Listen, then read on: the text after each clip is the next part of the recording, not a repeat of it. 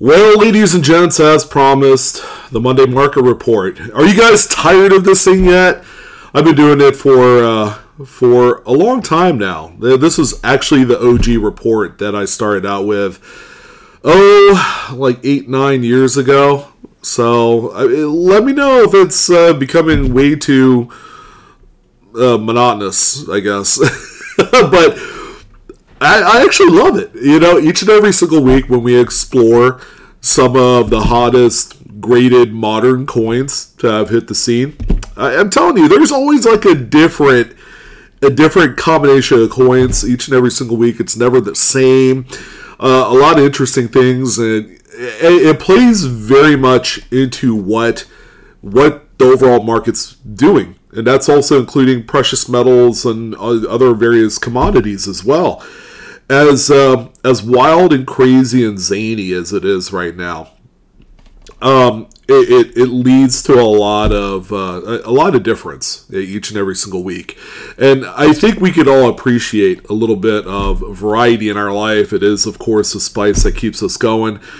And sure enough, we have yet again another very diverse week of other coins that we have never talked about before. Quite a few of them, actually. Again, a lot more registry set coins. You know, when one sells, another one pops up on the marketplace, and it's kind of like this domino effect of sorts. And I think officially the secret's out. You know, Great Collections is probably undeniably one of the biggest marketplaces for the top pop moderns that we see today. And registry sets of all shapes and sizes appreciates that. So we're going to take a look at actually a very healthy list today of 22 total coins that have sold here in the last couple hours. Great Collections, of course, you know, they end their auctions every Sunday night. We have just a very interesting parody of different things each and every single week. And I think that's what a lot of people love. They love to see the market continue its strengthening bound forward.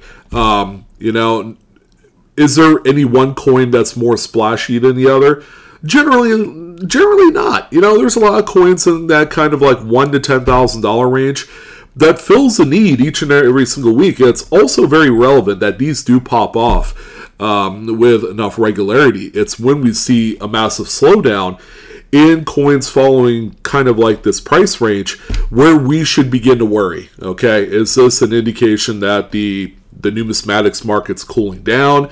Are people trying to move away from a certain trend, whether it's those modern registry sets? It's anybody's guess, but what we do know is that the money is very healthy. It's flying around out there. So as we normally do with every single one of the Monday market reports or PCMRs, you know, we have a follow-up whatnot calendar of events. Again, if you haven't heard this, I've talked about it in pretty good detail ad nauseum in there, I guess. You know, we have the April buyer giveaway. We're giving away 3 GSA Carson City Morgan dollars on April 30th. If you've bought something from any of my shows in the month of April, you are in. Okay, each item guarantees you 1 entry. If you bought 50 items throughout the month, that's 50 entries. You get the big idea. We are going to be doing an upgrade on Tuesday's show. One of the coins from the buyer giveaway will be upgraded, so stay tuned for that. It's going to be awesome.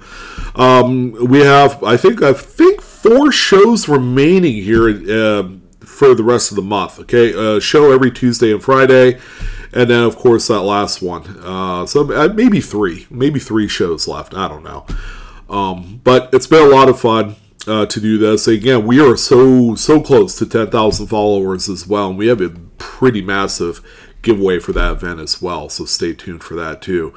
So if you're brand new to the platform and you've never been on Whatnot, come by, use my referral link down below in the description box, get yourself $15 in usable store credit right away, which it could equate into a couple freebie entries into the big Carson City Morgan dollar giveaway. So yeah, act now before the month is all set and done. All right, let's go ahead and jump into these selections from Great Collections. Thank you guys again for tuning in, and yeah, enjoy. 1996D Lincoln Memorial Cent. I think this coin, we could all speak for the fact that this is here to mainly fulfill a slot in a registry set. Because at no point in an investor's portfolio should you even invest in a coin like this. Again, it's a very risky proposition. These are only made for one specific set. They're not investable for the main fact that a lot of these coins, eventually will have similar grades that come out. That's going to just inflate that population report at the very top. So when another, say, 69 grade of this 96D comes out, then that's going to further erode the values of all the other coins in that particular grade level. So 69 red by PCGS. This is the highest grade of this coin. And this one ended up selling tonight for $2,180.25. Yes, that's an insane amount of money for a coin that is, not too old. What is that, 28 years old? Can't even believe that's 28 years ago. But sure enough, man, 28-year-old Lincoln Cent, $2,100. Something is definitely wrong here. But when the money is flowing and people are collecting the highest grade Lincoln Cents for each date, there's really nothing that we or you or I can do to stop or slow that down. All right, it's kind of a very interesting situation, and it's going to keep on living forever. The next one that we have here, another registry set coin. We normally associate the 84 with the doubled ear variety. This week we didn't have one. We just have a regular high-graded Mid-State 69 red, another one on the list. First couple years out from the new composition here, where they coated zinc cores. All right, so they had this kind of early look where the surfaces were a little bit wavy and pebbly, and that's totally normal. This particular one right here is a huge coin. You just don't see this kind of grade. It is the highest grade imaginable for an 84. $3,737.25 was the hammer price on this one here this evening. And we also have this 1982 large date copper coated zinc composition. Again, it's a coin that, unfortunately, based off of its price tag, is closely associated with some pre-1933 gold pieces out there. And it chokes me up every time I have to say that, because when you have to put one on one end of the scale and the other on the other side, it's like, this kind of money, which, by the way, is $1,805.62 for this one, for a registry set coin. I mean, is it a piece of gold or this thing? And you can make the argument that I would say 90% of the people out there would prefer the gold. All right, so again, I've been asked this a multitude of times. Do I recommend anyone grading the moderns? Well, I've tried it out, and it's not all that. I've ended up spending many thousands of dollars during this campaign. As you guys remember, it was like back in 2012, 2013. And I broke even at the end, but not without some harrowing type of ordeals, that mainly consisted, the wife and family. It's like, we're throwing away good money after bad. So it's, again, incredibly risky. I personally wouldn't recommend it. It's not investable. It's just, I guess leave it be is the best way to kind of describe, these modern registry coins. Same here too, 72D. Of course, I was grading a lot of 1960s Lincolns. Okay, did pretty well, but 72D certainly falls in kind of like that realm of a lot of like dog shit quality coins that were produced, and that's a big reason why that there's a hot pursuit for some of the finer grades of not only 1960s but 70s early Lincoln memorials. This one here is a Mid-State 67 Plus full red example, and this one, much like the 84, ended up selling for $3,487.50. Another coin over $3,000, and it just keeps getting crazier than that. Quite possibly the best looking 1960 Lincoln I've laid eyes on. You know, not so much about the quality, but the overall eye appeal. I mean, I love the color on this. It's subtle, but at the same time, you know you have something special. And not to mention that it's the small date variety Philadelphia 1960, which by its own right is a scarce one to start out with in high grades. Now, when we get to a 67 plus full red, you might as well consider it your white whale, right? This is a trophy for any 1960s Lincoln era registry. Yeah, so with everything considering, the small date, the high grade, top pop as usual, the coloring, this one ended at $4,604.54. And a mighty fine coin at that. I still would never invest in something like this, but if I did have it, I would sell it immediately. And 1950s Lincolns, again, the quality wasn't there on Philadelphia struck examples, but we have a 58 here, and all of its kind of like sun-kissed orange kind of glow to it, which is kind of cool. PCGS Mint State 67 Red seems to be the top pop for a lot of these 1950s coins.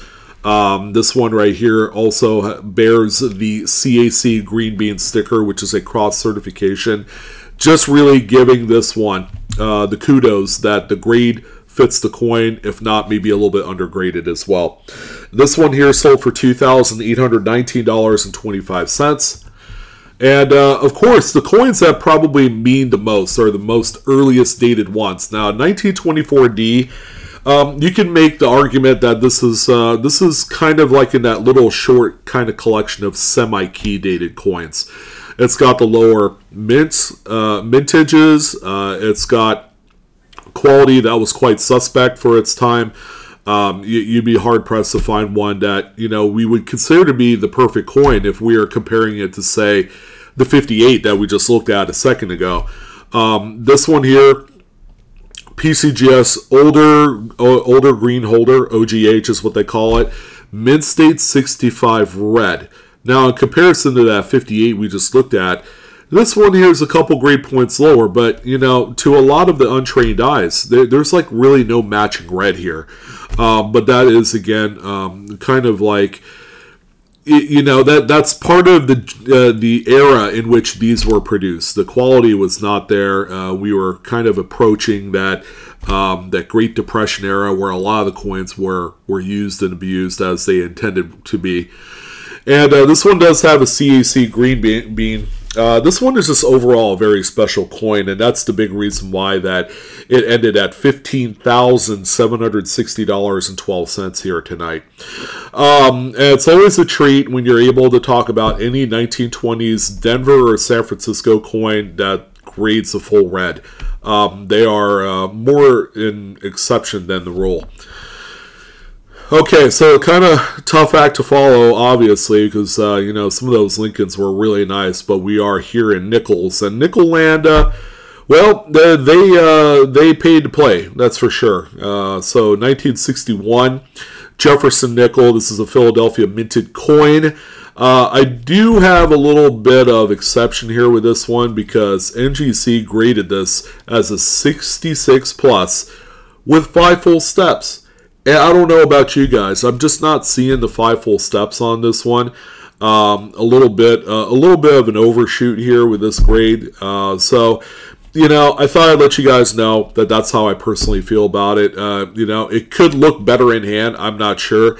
But the new photographer for Great Collections has been simply knocking it out of the park, for lack of a better word.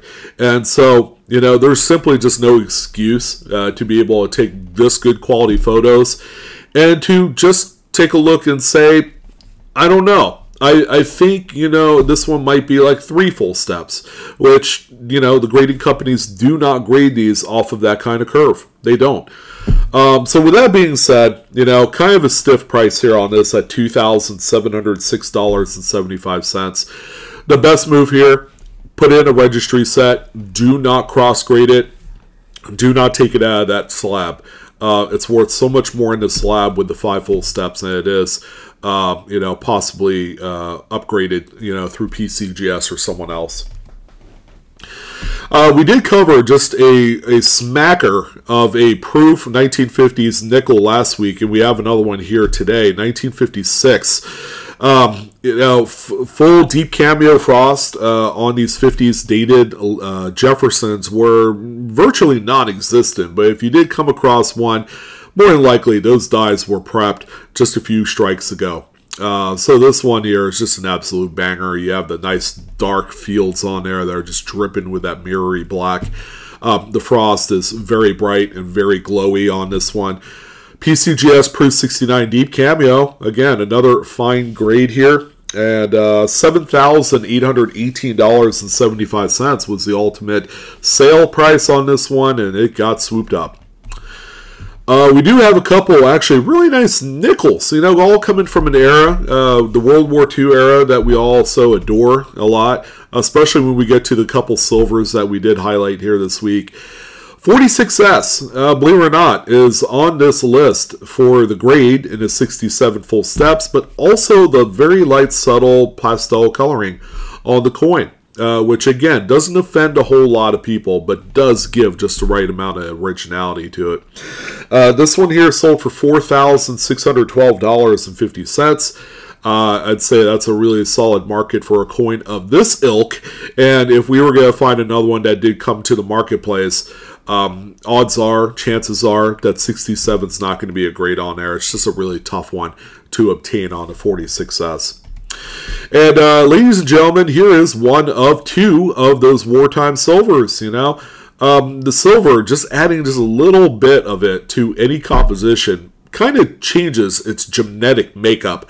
Like, over time, it's the type of coin that only gets finer with age, kind of like, a nice bottle of Chianti or, some Limburger cheese. Maybe not the best example. Maybe just how about cheese for that matter. This one, 45D in a Mid-State 68 full stepper. Of course, this is kind of like the ultimate appearance of the coin after being stored for so many decades. Yeah, something that is just beaming with all sorts of glow here.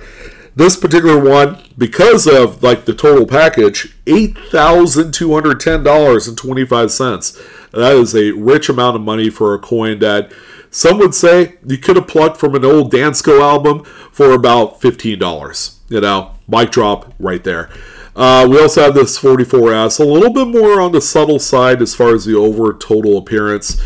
Mid-State 68 Plus, they did not award full steps on this one, so this is very much heavy with the numerical grade, and understandably it's very clean, and I do like the pastel-y light yellows and magentas that's kind of encapsulating this one. $3,427.88. Again, that's a price tag that we're all familiar with on coins that do have the full steps. This one did not. And we also have a couple Buffalo nickels that I figure is worth some mentioning here with the color. You have this goldenrod, yellowish 1930 AD. It's a very common date in high grades.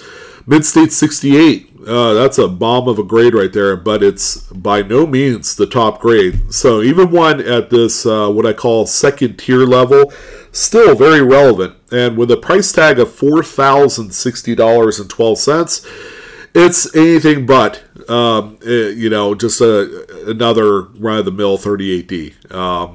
Mid-State 65s are generally very easy to obtain in that $50 to $60 range. And you're not too far away from a 68. It really boils down to the strike and the cleanliness of the coin at the end of the day. And then, of course, we did cover an exceptional 31S last week. Here's another one. This one, I believe this is we have one other coin on the list that's graded by everybody's coin grader that they love to hate, especially the dealers. CAC-G, Certified Acceptance Corporation. Grading is hot on the heels of all of the other major players in the grading space. And they have this one right here in a Mid-State 67. Again, my goodness, what a great-looking coin. And there's been a lot of conversation because this company specifically pays, not pays, but they are aiming for the collector and that servicing rather than doing kind of like the bulky kind of corporate, deal, where you have a lot of dealers that are just simply pummeling a bunch of coins into a service and then just wringing it out, I guess.